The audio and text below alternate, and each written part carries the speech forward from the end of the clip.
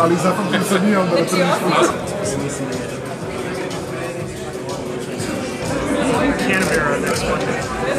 So yeah, and then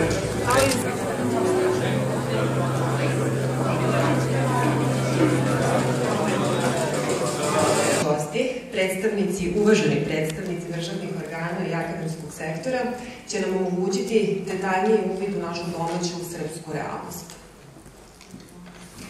Svima vam se još jednom zahvaljujem na prisustvu i izražavam nadu da ćemo imati plodnu i konstruktivnu diskusiju koja će doprineti naporima da se ovaj fenomen svede na prihvatljiviji nivo u okvire kakve postoje i u drugim razvijenijim ekonomijama. I to sve u pravilu prati kršenje prava intelektualne svojine. Urušava investicioni potencijal domaćeg tržišta, što je pretpostavka za brži privredni rast. Sa najnižim udelom investicija u bruto društvenom proizvodu u regionu od samo 18%.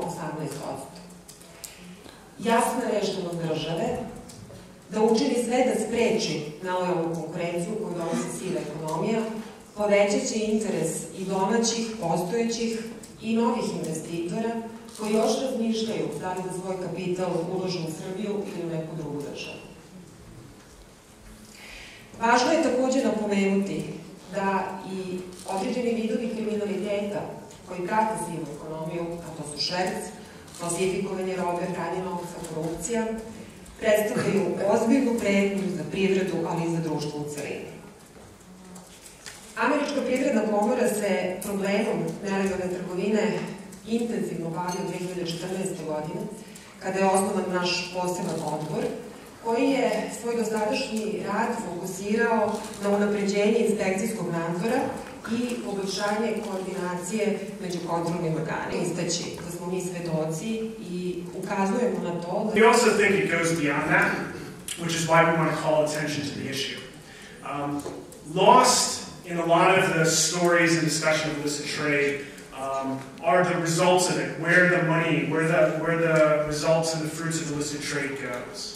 And for the most part, it goes to financing transnational organized crime and international terrorist organizations.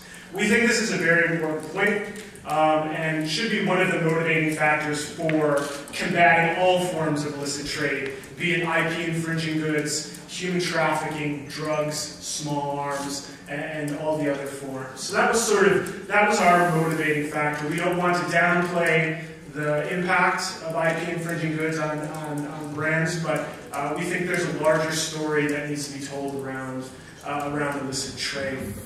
I'll